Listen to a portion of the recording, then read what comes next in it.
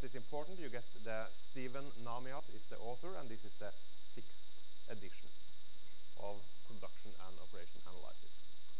So don't be confused if the cover is different, because the content should be exactly the same. Okay, then we can continue with the induction proofs. And we have shown, or first we have an hypothesis, we have a formula which we think is correct for the sum of the n first integer numbers. We have found out that this is correct for the basic condition when n is equal to 1, and then we can assume that it is correct for one particular number k. So now the next step is to find out what will happen if we increase by 1 from this number k. So let's now again try to look at the, take the step number 4 here, so we have a bit more space. What will happen if we increase from the number k to k plus 1? If k is 10, then k plus 1 is 11. If k is 12, it's 13, and so on. Any number, integer number k, and increase by 1. Then we have the series 1 plus 2 plus 3 up to k and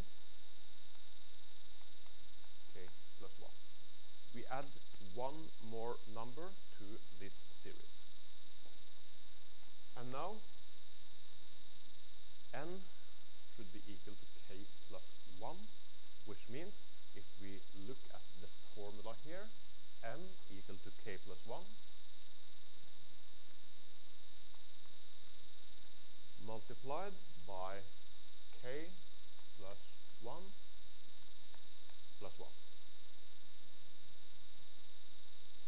This will now be the denominator in this formula.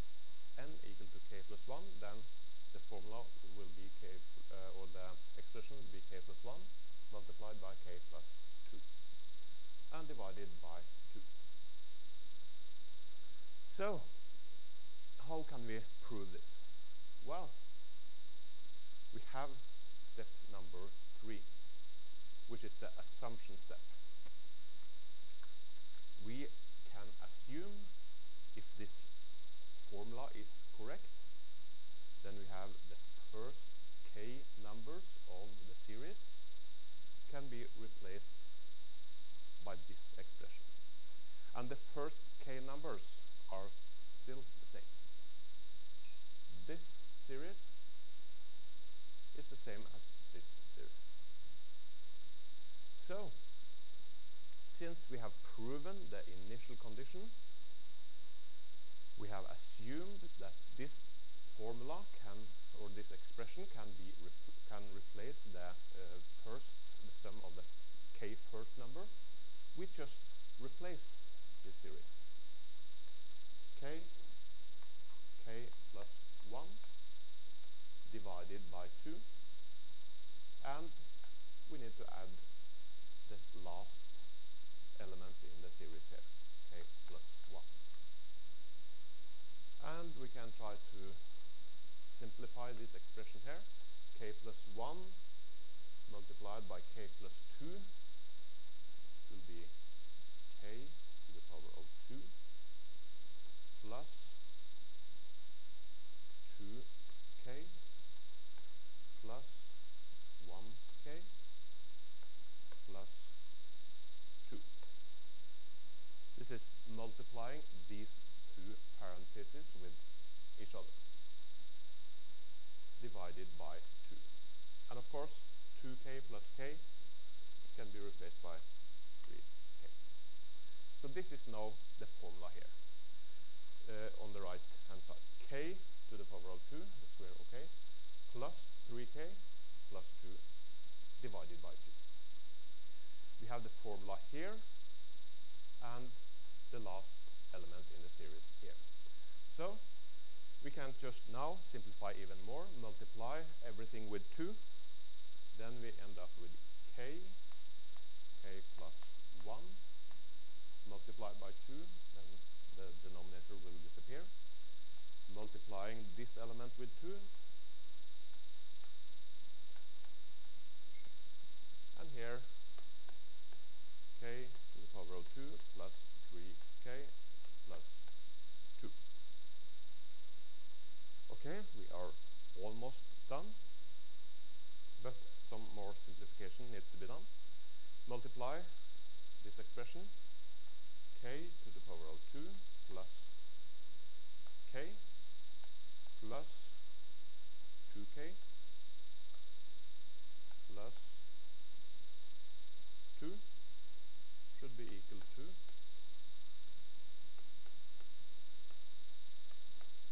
like this. And now we can see, well, k plus 2k is still 3k. So these formulas are the same. This expression on the right hand side and on the left hand side are identical. K to the power of 2 plus 3k plus 2 is equal to the same, of course. And now we have proven that the induction step here, that this formula, which was in the hypothesis, is true when we increase by 1 from one particular number k. And since we have also proven the initial condition here, n is equal to 1, then the formula is correct. Since the induction proof says that when we increase by 1, it is still correct. So since it is correct for n is equal to 1, it will be correct for n is equal to 2. And it will be correct for n is equal to 3, and 4, and 5, and 6. So for any number, any integer number, that's important. We only deal with integer numbers here, no fractions. But for any integer number n, we can use this formula instead of the whole sum up to this n. And of course, it's much easier when you have a number of hundreds or thousands. It's so much easier to use a formula than to go through the whole addition of the whole series. So this is also the example used in this note. We find out that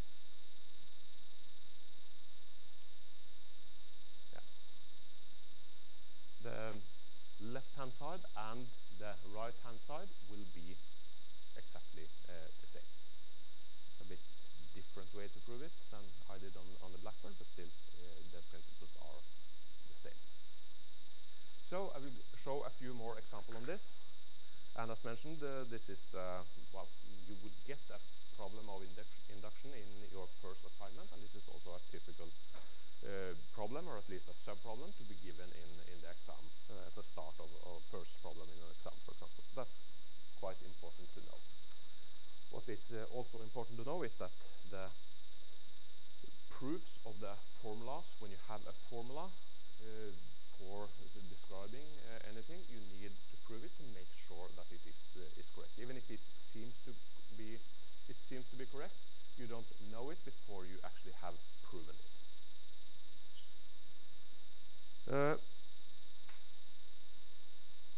Okay, let's go to another example. And we're still dealing with these type of series or sum of series.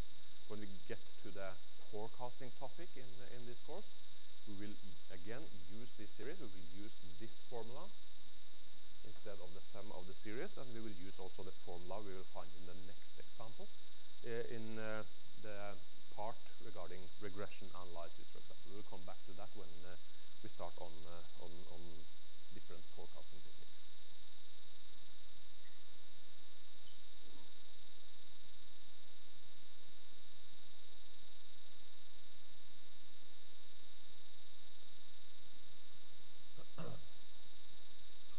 Okay, we still have the 4 steps of induction, or actually the 3 steps and the hypothesis. Now we have another sum of series, which is the sum of the series of the square numbers. 1 to the power of 2, square 1, plus 2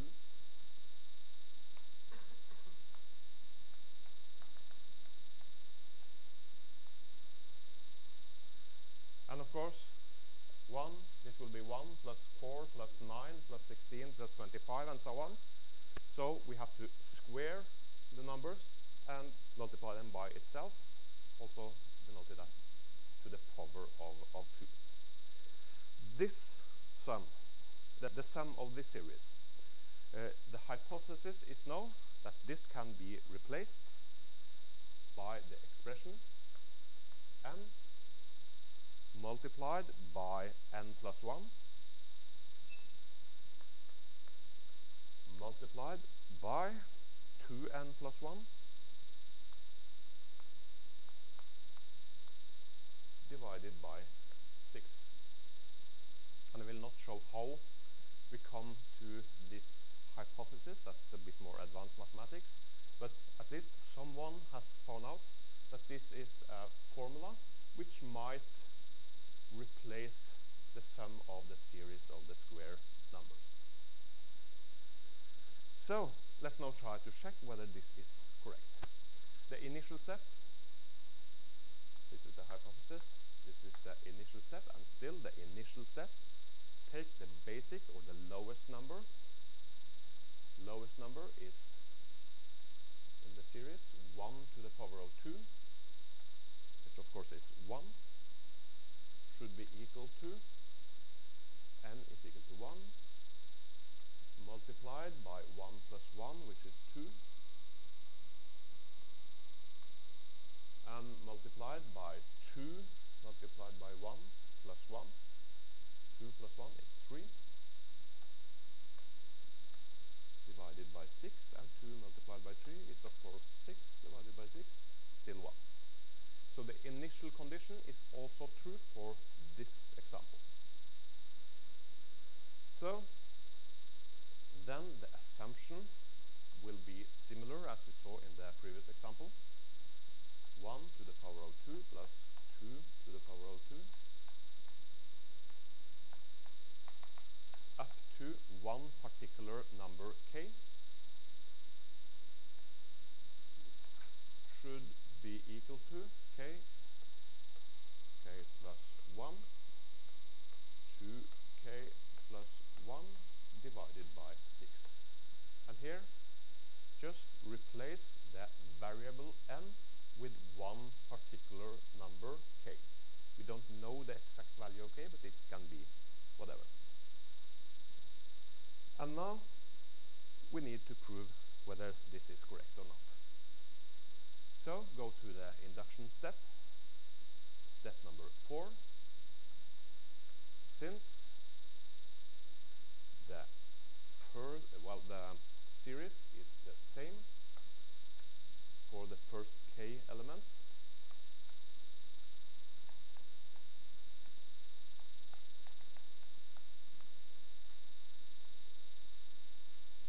and we need to add a new element here, the k plus 1 element.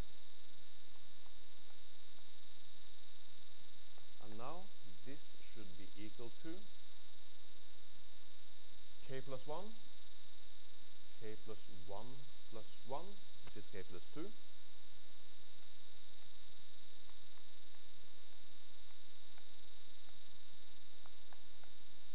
and multiplied by 2 multiplied by k plus 1, 2k plus 2 plus 1,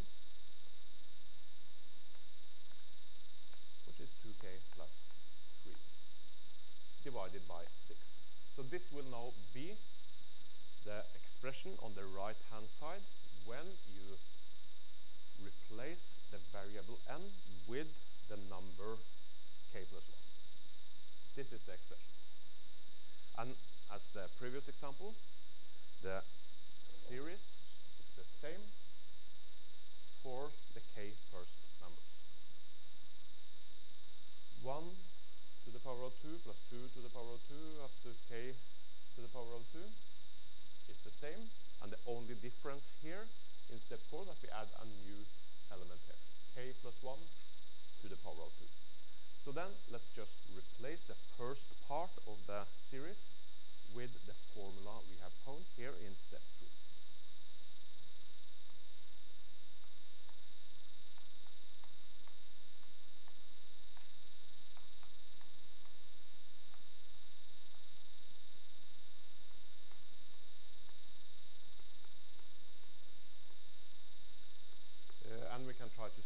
simplify this a bit. So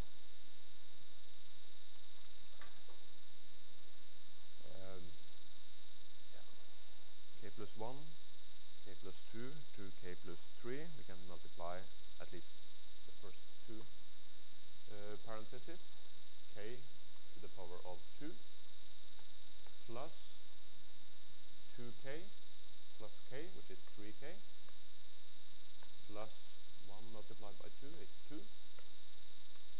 and multiply by the last parenthesis here, 2k plus 3, divided by 6. Again, we need some more simplification.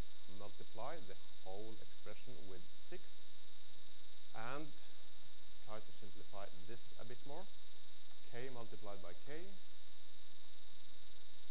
k multiplied by 1, and multiplied by 2k plus 1, plus, since we are multiplying the whole expression with 6, we need to multiply this expression by 6 and just shorten out the two fractions here. And k plus 1 to the power of 2 is similar as k to the power of 2 plus 2k plus 1, which should be equal to, if we now try to multiply these two parentheses again, k to the power of 2 multiplied by 2k is 2k to the power of 3. K to the power of 2 multiplied by 3,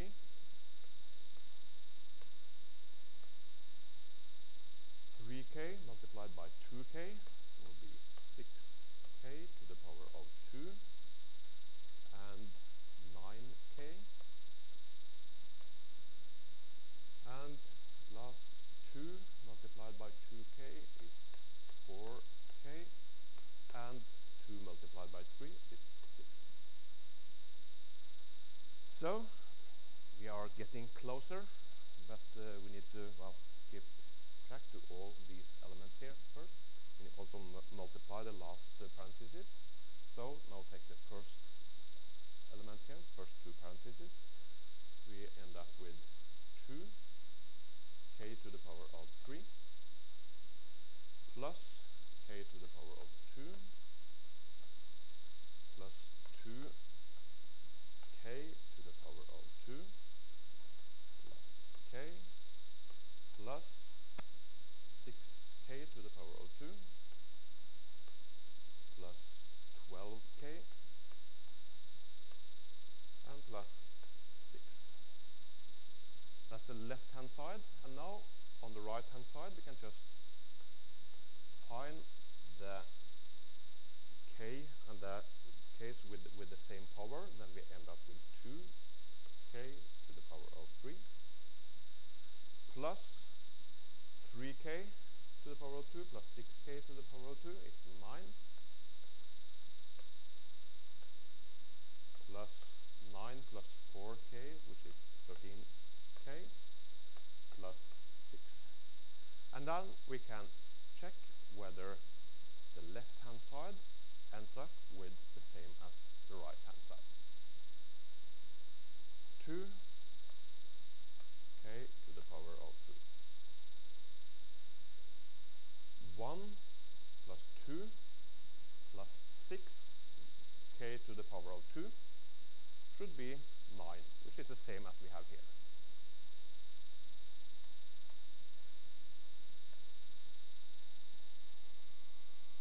And 1k plus 12k is the same as 13k. And at last, the single number 6 is of course equal to 6. So here we have shown that the left hand side in this example will also be identical to the right hand side. We have proven that this formula holds. It is correct for the initial condition. We can then assume that it's correct for one particular number k, and we have shown that it still will be correct when we increase by 1. The first part of the series is the same. then we can replace that part with the formula here and add the new element with the number which is 1 higher than the previous one. Replace the n's, the variables in the formulas, with a new value k plus 1, and check whether the left and the right hand side will end up to be the same expression here. Okay, and well, as mentioned, both these two formulas I have shown now is used in the regression analysis, which we will come back to when we start on the forecasting part, because analyzing graphs and trying to get the smallest deviation from the different measured points from one straight line, then we use these formulas, the sums of the n first element and the sums of the square of the n first elements. So we have now proven that the hypothesis is correct for these two examples we have shown. I will show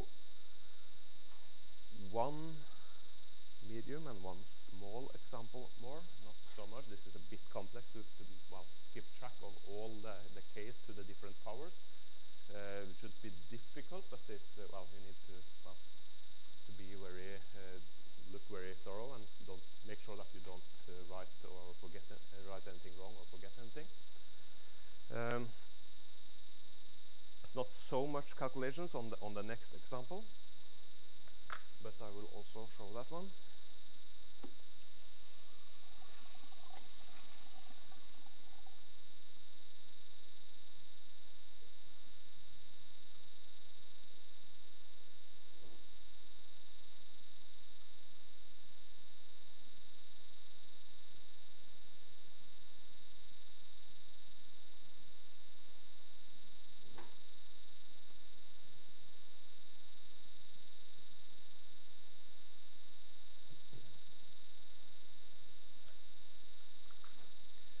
Okay, new formula, new series of numbers, which we should now try to prove.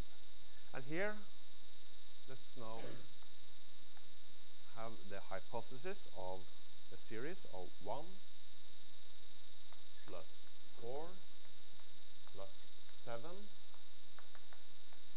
And now the expression is like 3n minus 2.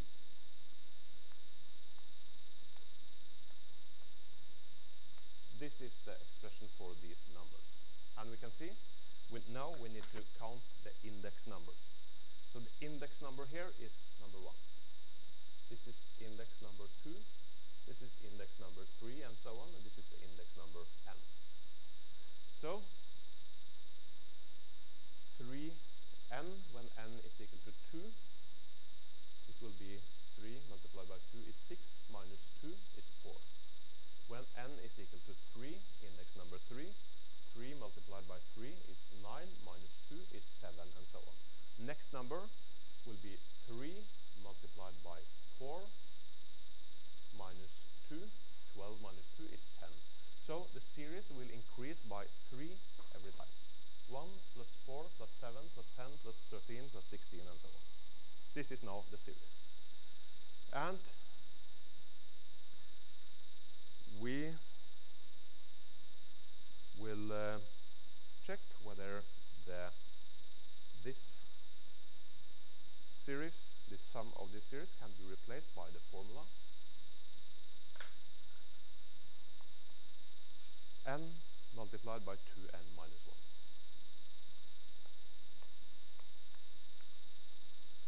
1. Okay, let's now first check the basic condition. Index number 1 should be equal to 1 multiplied by 2 minus 1, which is 1 multiplied by 1. Of course, this is equal to 1. So this is okay. This is correct. The initial condition is correct for this formula. Next step, assumption. We assume that since it is condition, it is also correct for one particular number k. So just replace n with k in this expression here. 1 plus 4 plus 7 plus 3k minus 2 is equal to k 2k minus 1. Again, this is the assumption. Now we should check by induction if this is correct. And then we use k plus 1, which is the number 1 higher than the one we used in the assumption step. So we have on step number 4 here, the induction, we have 1 plus 4 plus 7 plus 3k minus 2 plus 3k plus 1 minus 2. This is now the new element in the series. Should be replaced by k plus 1 and 2k plus 1 minus 1. What is very important, what many students used to forget on exams and assignments and so on, is that you need to keep track of the parentheses to be correctly. So this is not 2k plus 1 minus 1, but it's 2 multiplied by k plus 1 and then minus 1. Make sure that the parenthesis gets correct. Okay, we use the same technique as earlier. This part of the series is the same as the part used in the assumption step. Replace that one with the formula here. So, and try to solve it. K 2k minus 1 plus the new element 3k plus 1 minus 2 should now be equal to this formula here, which is k plus 1 and 2k plus 2 minus 1, 2k plus 1. When you multiply this parentheses and combine them. 2k plus 2 minus 1. Again, multiply the parentheses, 2k to the power of 2 minus k plus 3k plus 3 minus 2 should be equal to 2k to the power of 2 plus k plus 2k plus 1. And this is, of course, we find 2k to the power of 2 plus 3k plus 1. And let's now see if the left-hand side would be the same. We have 2k to the power of 2. We also have 3 minus 2, which is 1. But what we can see here in the middle, minus k plus 3k is only 2k. And this is not correct. And then we have shown that this formula is not correct for describing the sum of this series up to 3 and minus 2. It is correct for the initial condition, 1 is equal to 1. And since it is correct for the initial condition, we can assume that the formula holds for one particular number k. But when we try to increase from that number, we have found that the formula is incorrect. This is not an expression to describe the sum of this series here.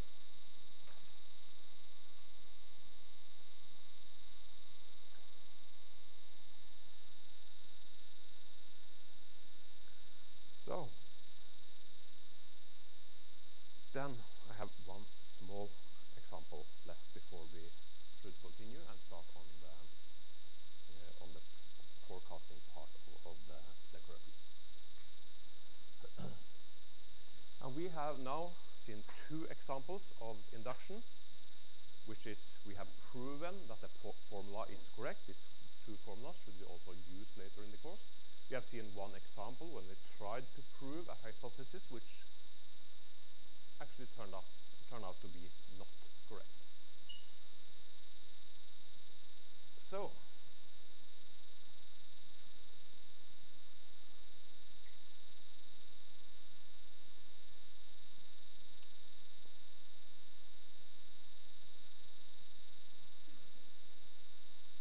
I will just show you one example, which was a problem on the exam in 2009, some years ago, which seems to be a bit complex. We have an hypothesis first. We should now prove that the series, still working with series, this is one, well, proving formulas for sums of series is one typical way that a typical example of problems that can be proven or not proven by induction. But there is also possible to use induction in other types of problems. But this is the problems we use as examples in this course. And now we have a sum of a series of fractions. 1 divided by 1 multiplied by 3 plus 1 divided by 3 multiplied by 5 plus 1 divided by 5 multiplied by 7, and so on. And the general expression here will be 1 divided by 2n minus 1 multiplied by 2n plus 1.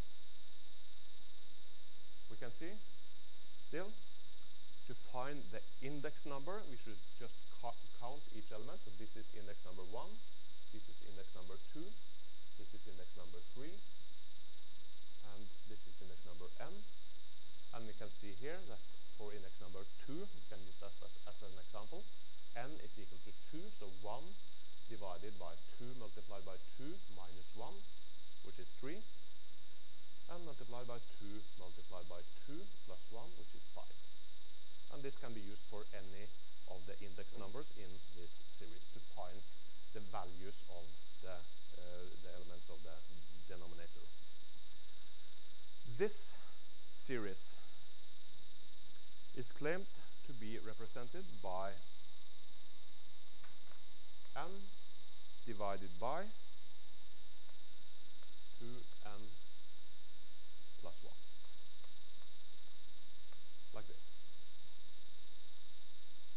Okay, let's check if this is correct. Initial step, lowest element here, which is index number 1. 1 divided by 1 multiplied by 3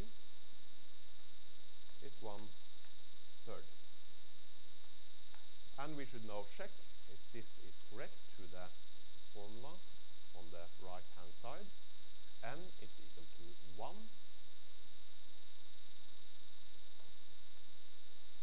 And then we have 1 divided by 2 multiplied by 1 plus 1, which is 2 multiplied by 2, which is 4.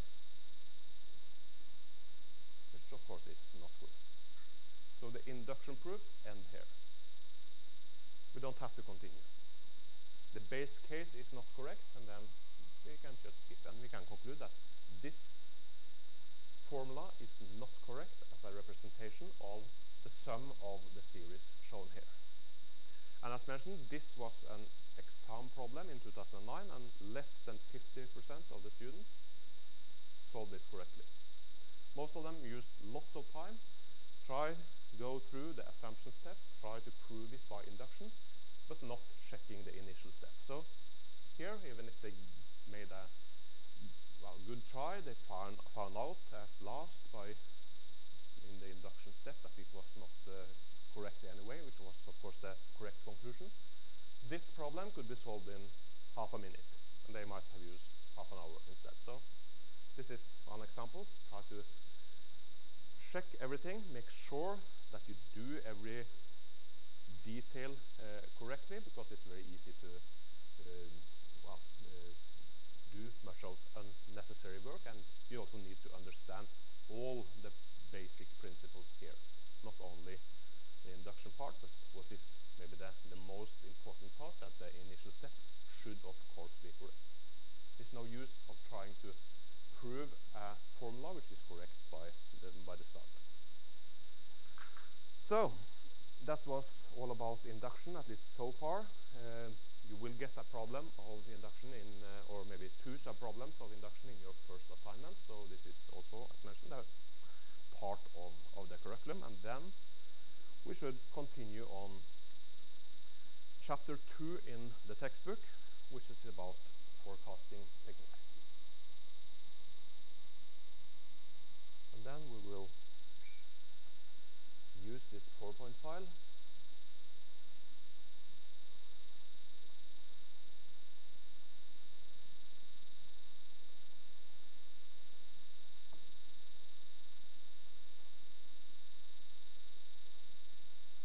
And first we'll go through some general basics of forecasting, and then I will show some formulas first for forecasting error, and then try to show techniques for forecasting with the different situations of demand.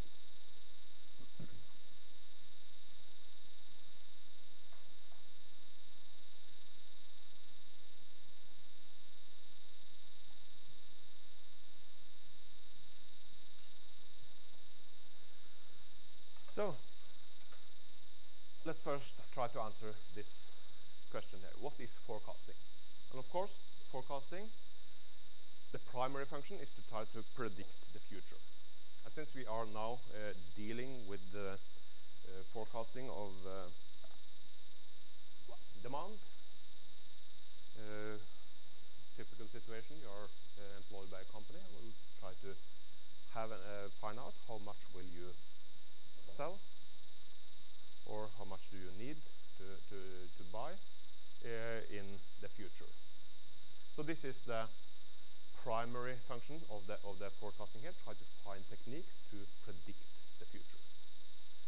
And of course, why we are interested is this will affect the decision we make today. If we assume that we will sell a certain amount of products in the next week, then we need to produce them or buy them from our vendor, and we need to get the products so we are able to sell them. And if we are missing or forecasting wrong, then we might end up with lots of extra products which we are not able to sell, or we might have not enough to meet the demands from the market. So some examples here.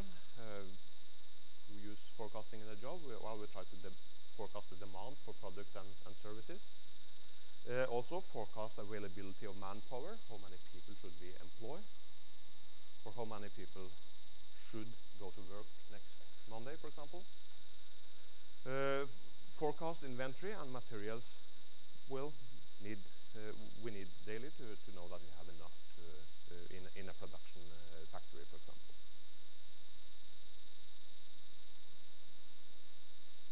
Yeah, this is maybe the most important or most